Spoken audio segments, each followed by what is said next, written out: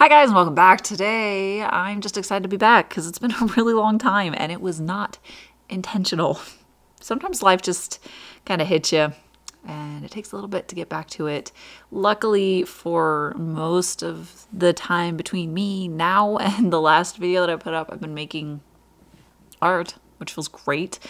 So yeah, my hand's not too rusty. My painting is there still going, and yeah, I really missed connecting with you guys and putting out videos and making some forward momentum on some of the projects that I'm working on. Anyways, let's talk. Mostly, let's talk about this painting. We can chat about things in general, but I worked on this painting and I feel like I unlocked something, a technique that I'm really excited about that created a really luminous effect. And it wasn't 100% on purpose. It kind of was one of those things that I was open and exploring with the colors. And as I was playing with it, I ended up with a result that I was really happy with, which is always a really exciting feeling because usually for me, that goes awry. And it just means that I end up repainting a whole painting. But anyways, yeah, a little bit about this painting. She is available at my shop, so if you'd like to get the original painting, there's a link down in the description. And she is also the Patreon postcard for the month of June. So that means anyone who's signed up for the postcard or the print tier by the last day of June, you will get a print of her. And that's the only way to get it. So anyways, moving on. I started working on this one around the theme of like rich, enchanted forest. I love visiting this theme anyways. I just find it really inspiring. It's a space that I love to be in myself, and it just feels like it has so much energy and interest there and so many ways that I can interpret it. So it's always something that I love to touch base with every once in a while. But this time I went with more of a mushroom theme, and I don't really paint mushrooms that often. I think that they can be really cute, and it's definitely very tangential to forestiness, but I don't actually paint them as much as I'd like. So yeah, I did this one. And the thing that ended up being really novel for me, and I should preface this, it is not a new technique. It's not something particularly special in any way, but it is something that I discovered for myself that I'd like to do more. And that is when I was painting her hair, I was putting down like an initial wash to establish the colors. And like I said, I was just kind of putting colors down. I didn't have a color comp before I started this. So by color comp, in case that's not a term you use often, I realize I use a lot of them specifically from like, anyways, not everyone uses the same terms, but I didn't have a plan that I had painted out that told me what colors were gonna go where. I just was playing with this piece and I had a very basic color palette in my mind. I knew that I wanted it to be warm greens, and that was basically it. So I was painting her hair and I established that first wash with some like gradiated washes between more of a true yellow or a greeny yellow, I guess, into more of a forest green. So certain areas where it would recede back, or as it gets lower away from her face, is where I emphasized more of the cool green, and then around the top of her head I focused more of that yellowy green. And I let that dry, and then I wasn't really sure how to continue because I wasn't sure that I actually wanted her hair to be like green.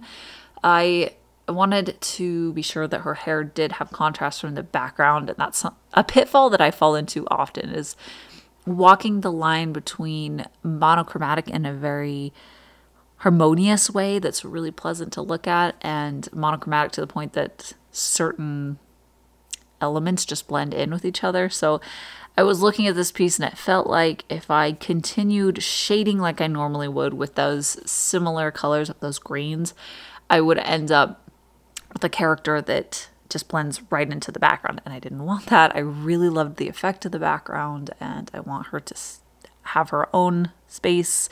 So I was thinking and playing around with several different washes, and I mixed up what ended up being kind of like a honestly, I'd probably describe it more like a natural blonde, like not like a more stylized yellow, but just like, yeah, you probably know what I mean, where it's kind of a, yeah, I'm like at a loss for words, a yellowy brown. There we go. And that actually worked like a dream for the shade. It brought it to life. It made the highlights, which ended up being that base layer. It made that look like that was the ambient glowing light source of the forest, and then this shadow color was closer to like her true natural hair. And I was just so happy that it turned out that way. It wasn't something, again, it was not something that I had like calculated or planned. It just was a happy accident that I fell into. But I would really like to experiment more with this, with establishing a base layer that is much more saturated and fantasy based as far as the colors that I'm choosing, and then the washes, the layering, particularly in the shade,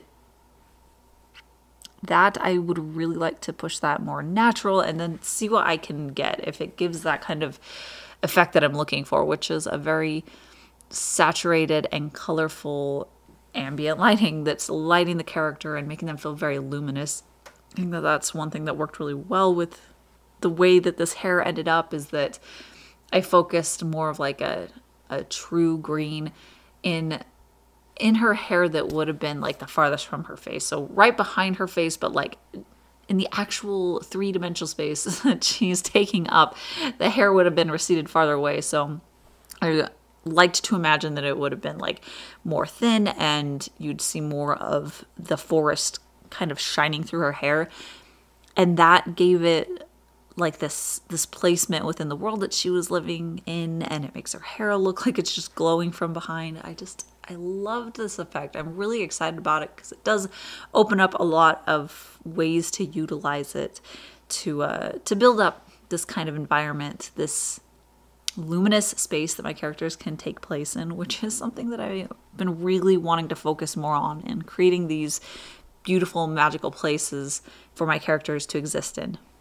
And I really loved working on this one because there was so much just flowing hair. It was basically the main interest point of the composition. It was really taken up by her hair, which is something that I do time to time. It just feels like a very grounding piece to work on because it just helps me to get into the flow of enjoying painting, and it takes a lot of the like stress off of trying to make sure that like anatomy is correct, or proportions, or a lot of things that can be more challenging, which I love. But it's always nice to have like a go-to painting style that I can come back to reset, to just enjoy the process and get lost in that. And for me, that's very line work heavy, hair heavy paintings. So when I'm painting the hair, I can just really enjoy getting into the flow of how the hair is flowing, and it just feels really relaxing. And I think that that's really important about creating art, is finding the things that we each find a lot of joy and passion in and pursuing that. It's really exciting to be able to find the things that we're interested in that can be really challenging and can take a lot of mental effort, and it ends up feeling like this huge triumph when you actually create something the way that you want to, when it is something more complex or more challenging. But it's so important to know the things that we just have a passion for painting, that we can just get the pleasure out of it. Because I think that art is one of those things, one of those hobbies. I hesitate to say hobby, but it's a use of time that can often feel unrelaxing and stressful, even though it's really something that can bring a lot of those elements. And I want to find more ways to get in touch with like the relaxing side of creating artwork, the soul satisfying side. But my last little like analyzation for this painting, I'm not sure if I think this is a flaw, or I mean, it must be if I'm still thinking about it, but I did not execute the mushrooms in the most perfect way. I'm kind of of two minds. Part of me thinks that I should have gone more contrasting with the mushrooms so that they would feel more like a focal point of the painting. They're more of a feature. They would draw the eye more.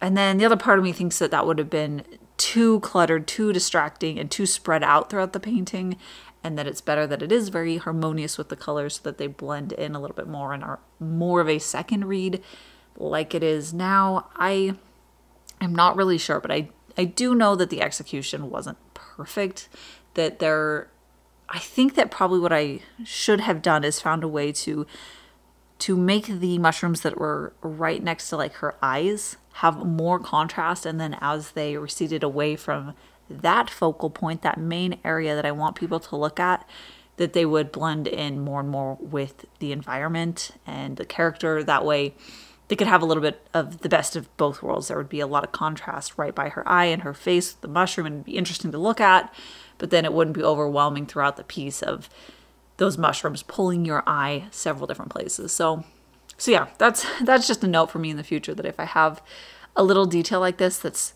dispersed throughout the painting, that maybe I can try, almost like if I were to separate them from the painting, that they would have like a gradient to their own as they receded from that central point. I don't know. Anyways, that's helpful to be able to look for things like that and to weigh the options. So next time I run into something like that, I can have already had thoughts on how I would approach it. So I think that that'll be helpful. But ultimately, I'm just so grateful for you guys for sticking around with me, for being here with me as I'm painting a new painting. I'm really excited to get back to the swing of things of sharing the paintings that I am working on. And I have been working on my playing card deck that it's like a passion. I mean, it's a passion project of mine. I've always loved playing cards. I've been fascinated with them. I have a little collection of my own. I'm really excited to create the one that I'm creating and to show you the story behind it. It's just, I'm just feeling really good about what I am working on. So I'm excited to show you guys what it is and get back to that. But yeah, thank you guys so much for being here with me today. This painting, again, is available at my shop if you like the original, or over on Patreon if you like a print of her. There's a link down in the description to both places. So thank you guys so much for watching, and I'll see you next time.